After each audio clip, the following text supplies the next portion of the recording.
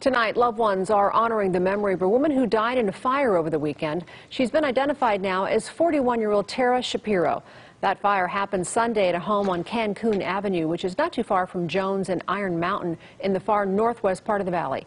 Orko Manna spoke with close friends about this devastating loss. Family members and friends describe Tara Shapiro as a beautiful soul. While police and fire crews continue to investigate what happened, loved ones just want answers. She loved everybody so much, and it's just really hard to see a bright light like that just completely go out. Desiree Zinn says Tara Shapiro was one of her best friends, and she was nothing short of special. She always, encouraged her friends to live their best lives and just to go live their purpose. Photos capture just a glimpse of their special bond, from laughing at Desiree's wedding to going on hikes across the region. I'm definitely going to miss all that, for sure.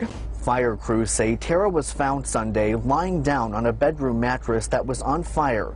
Metro Police say there are suspicious circumstances here, and Desiree has a similar feeling. She's not the type that would do anything to harm herself, and I really don't anticipate that she would make an accident like that, but things could happen. I just really, everybody that I've talked to feels like there's something not right about the situation. Desiree says Tara has a teenage daughter, but Tara lived alone in the house. She was such a genuine, kind, amazing person, and it's a great loss to this world, for sure.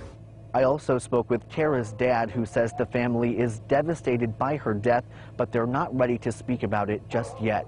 Reporting in the far North Valley, Orko Manna, 8 News Now.